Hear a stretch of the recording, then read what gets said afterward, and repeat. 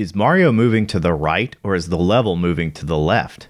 As we open Pandora's box of graphics knowledge for the NES, or any system when it comes to graphics really, the best advice I have is to just learn everything there is to know all at once. That sounds like a tall order, so let's focus on scrolling by way of the following specific topics. Name table, a quick mention of the attribute table, but not much, mirroring, background tiles, scrolling the viewport, and the PPU registers PPU scroll and PPU control. We'll use Super Mario Bros. As a game for reference. Let's go. The system is tile-based, and backgrounds often had a very tiled look to them. There's 2K of VRAM in the Nintendo, and that isn't much space if you expect to hold an entire level's worth of background graphics. Name table refers to one screen's worth of background tiles. The VRAM in the NES provides enough space for 2 name tables. The makeup of a single name table can be described like this. Backgrounds are made up of tiles that are 8 pixels by 8 pixels. An entire screen's worth of tiles is 32 by 30. In pixels, this would be 256 by 240. If you multiply 32 tiles across by 30 tiles down, you get 960. Each tile is a byte, so 960 bytes worth of background tiles. Obviously, there are a few numbers here, but they should feel pretty straightforward. If you take one number from all of this, take the 960 bytes. Following the name table information is the attribute table. The attribute table stores palette information assigned to sections of our background. Palette information is also broken down into tiles. The explanation for the attribute table is a little complex and outside our focus for this video, but the size of it is relevant. The attribute table is arranged as an 8x8 array on our screen. To describe the makeup involves breaking it down even further, but all we need to know is 8 times 8 is 64. 64 bytes are needed for an attribute table paired with our name table. Let's put the two together in terms of size. 960 bytes from the name table plus 64 bytes from the attribute table requires 1024 bytes for a single screen's background plus associated palette information. Since we have 2K of VRAM, we can hold 2 screens worth of background information in VRAM at once, 2048 bytes. Here is the first screen of Super Mario Bros. The name table that represents this screen begins here at address 0 of name table RAM, as it is called in the emulator. If I begin to change all of the bytes starting at address 0 to the value of 36 hex, each 8x8 pixel tile turns into a tile containing part of a cloud, starting at the top left of the screen and moving across that topmost row.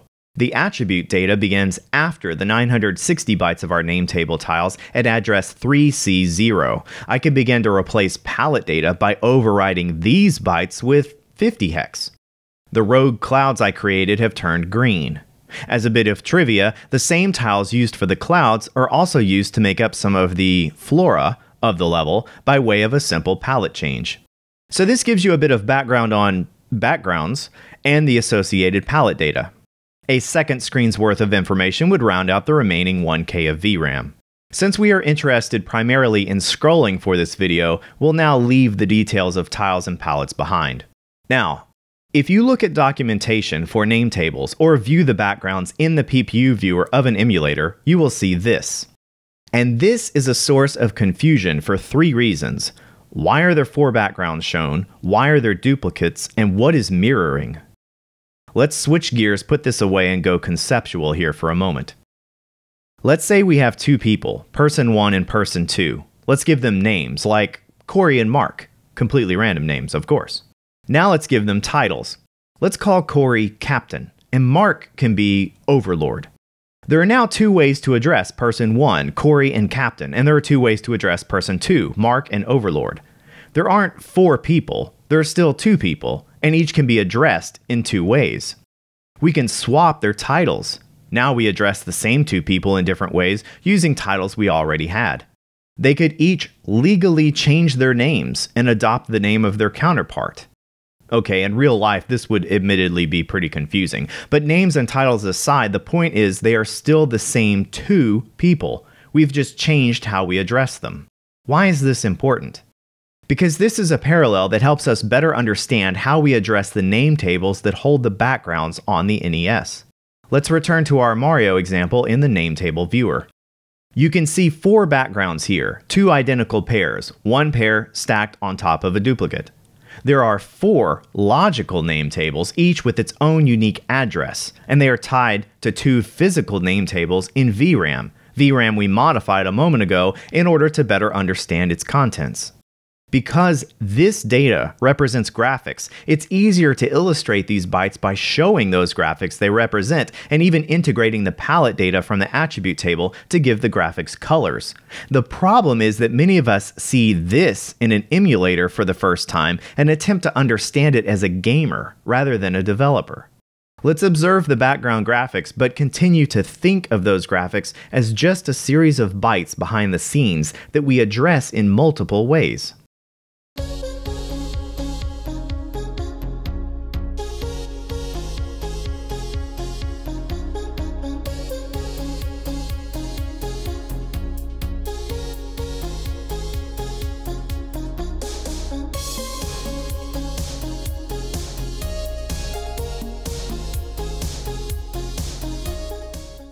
Time to start talking about scrolling. In our name table viewer, I have enabled the PPU scroll overlay. Since it is rather close to the sky color in Super Mario Bros., I'll modify the palette and change the color of the sky to purple. I've made the game seem a bit unfamiliar, but that only helps us stay focused on that scroll overlay. Let's also mask the mirrored background graphics while we are at it. We'll get to mirrored stuff near the end of the video. You could call this overlay the camera or viewport for a 2-dimensional scrolling game like Super Mario Bros. At the start of the game, we have one name table plus half a second name table's worth of information currently loaded into VRAM. Mario is free to start walking forward to the right. Once he reaches a certain point, the level begins to scroll. Our camera's starting location has been changed and continues to change as Mario walks to the right. Mario's sprite maintains its own x-coordinate boundary and logic in relation to the screen as the camera moves. Think of Mario and the camera as the 2 independent objects that they are. Logic has them work together, but they aren't locked together. For example, if Mario reverses direction, the scrolling stops. You can see that we are now using tile data from each of the 2 name tables in our scroll viewport. As we move to the right, we load more background tiles into our second name table ahead of the camera's right side boundary, about half a screen's worth. As our camera reaches the right half of that second name table, our background tiles that are loaded ahead of the camera run out of space and begin to load on the left side of the first name table and overwrite the tiles of our starting background. Likewise, when the camera pushes beyond the far right side, the viewport wraps around to the left. Very convenient. This wraparound process can continue as needed as Mario moves to the right. Let's now turn our attention to the logic side of this. After a frame is drawn to the TV screen, we reach a section in the video signal called vertical blank. At this point, an NMI or non-maskable interrupt occurs to signal the start of this period. The PPU is done drawing to the screen and can now afford to be informed of any changes for the next frame. Games have a handler for when an NMI occurs, and here is the one for Super Mario Bros. You can already see some PPU register names in dark blue, terms like PPU and sprite, for example. Let's begin by focusing on a single register of interest a little further down. PPU scroll referenced via address 2005 hex. I'll omit saying hex from this point forward. At a glance, it would seem we are loading 2 values from RAM, an x-coordinate and a y-coordinate for the scroll window, and we store each of them after their load to the same place? But this isn't a RAM location used for storage. This is a PPU register, and this scroll register expects to be fed an x-coordinate and then a y-coordinate for the scroll window. As programmers of the CPU, no additional logic is needed. The PPU is expecting this pair to be written consecutively to this register at this point in our program. If you look at our PPU status section, you'll see a box called write toggle. This bit is how the PPU keeps track of which coordinate it expects next. So if we step forward through the program, we load the x-coordinate from RAM and note the write toggle bit is clear. After writing that x-coordinate to the register, the write toggle flips to set. The same process repeats with the y-coordinate, and the write toggle is now clear again. We don't manually toggle this bit, the PPU keeps track of it. Now, if the bit is currently set and we want to clear it, or we simply want to initialize it, we can read PPU status register 2002. And if you look at our example code, a read takes place just a few lines earlier. We are set up to feed X and then Y. As a side note, this behavior bit is shared with PPU register 2006. Don't worry about what that register is, just know that this write toggle bit is shared. By the way, there is certainly more to the status register than resetting write toggle, but that is beyond our current scope. Before moving on, let's mess with that PPU scroll register. All we have to do is type a value of our choosing into these RAM locations. At the beginning of Super Mario Bros., a screen and a half of tiles are currently loaded into our name tables. We know the RAM locations for our camera's X and Y coordinates. The values are 0, 0. Let's mess things up. I'm going to jump the camera over almost an entire name table by just typing F0 into our desired camera X location in RAM. Uh-oh. We skipped over all the logic that loads new tiles into VRAM, sets up level objects, and more. Logic we would execute as part of our NMI handler didn't happen. Now, there's a big question mark block right here. So I can jump and get a coin, right? No. Game logic thinks the screen looks like this. The logic has to know that there is a question mark block here in order for anything to happen. This background just serves as wallpaper over what the game logic knows. The graphics we see are no longer synced with object locations. Fortunately, the scrolling, level loading, tile setting, and so forth logic of Super Mario Bros. Snaps everything back to reality once I get Mario into that scroll boundary. Watch. There. No harm done. What do you think? That PPU scroll register is basically a camera positioning tool for background graphics. Pretty convenient, huh? But there's an elephant in the room, isn't there?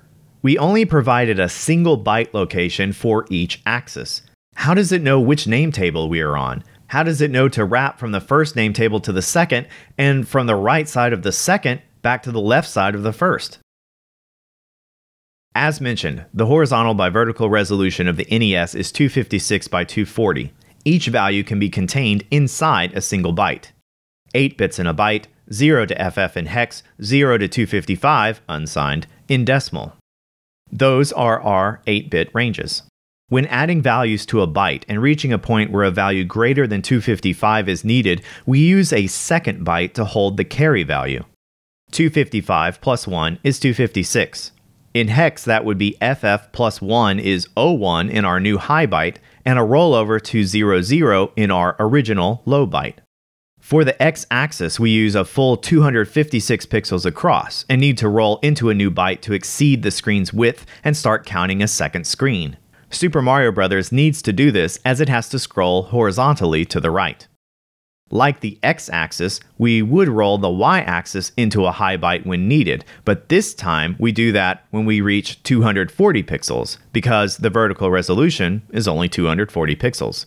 So the high bytes not only indicate exceeding a screen's worth of dimensions, but also that we have moved from one name table to another.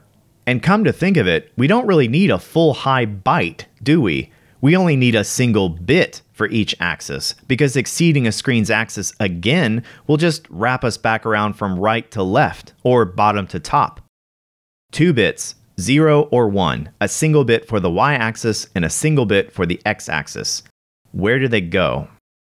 This is the PPU control register. Its 8 bits are used for various things, of course, and the 2 bits we will flex for our focus on scrolling are here, bit 0 and bit 1. Setting the 0 bit means add 256 to the X scroll position. Setting bit 1 means add 240 to the Y scroll position. There are 4 combinations of bits and 4 name tables. So these values not only indicate that we have rolled over the y-axis, x-axis, or both, but also what our current base name table address is for our PPU scroll coordinates. And what do you know? The arrangement of the 2 bits like that, Y rollover and X rollover, that indicate which name table we are in, just so happen to plug into a certain spot in the binary value of our name table address in order to select our desired name table. Almost like it was by design. Start in the 2000 name table, exceed the screen's width, flip the X overflow bit, and now we are in the 2400 name table. exceed this screen's width, flip the bit, and now we are back in the 2000 name table. Endless horizontal scrolling, at least as far as the PPU is concerned. So we've talked about how background tile byte values comprise the name table. VRAM inside the NES can hold 2 times the size of the name table plus attribute table, and therefore 2 screens.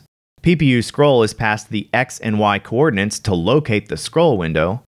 PPU control's lowest 2 bits indicate if we have exceeded 256 pixels on the horizontal axis, 240 pixels on the vertical axis, or both. And those same 2 bits from PPU control can be seen as indicating which of the 4 addresses we should use as our base name table when locating our PPU scroll window's position.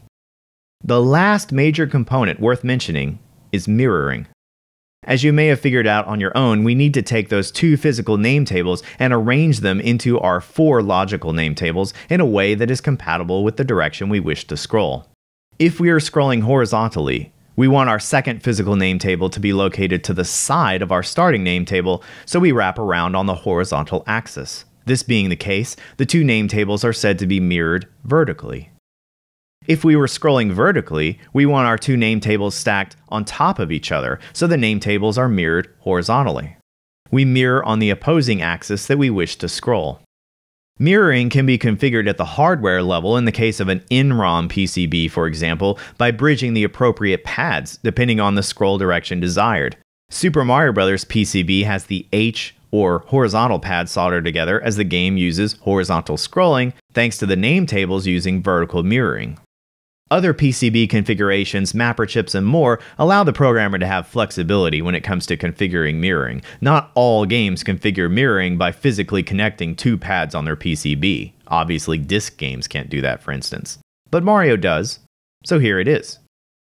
Well, that was quite the crash course on scrolling, and we really only covered the basics of graphics and left out design philosophy. Perhaps we know how to scroll, but when you scroll is a matter of game design. Hope you all enjoyed this one. Be sure to like and subscribe to see more videos like this. I also have a Patreon available for those of you that are interested, and I'll talk to you again soon.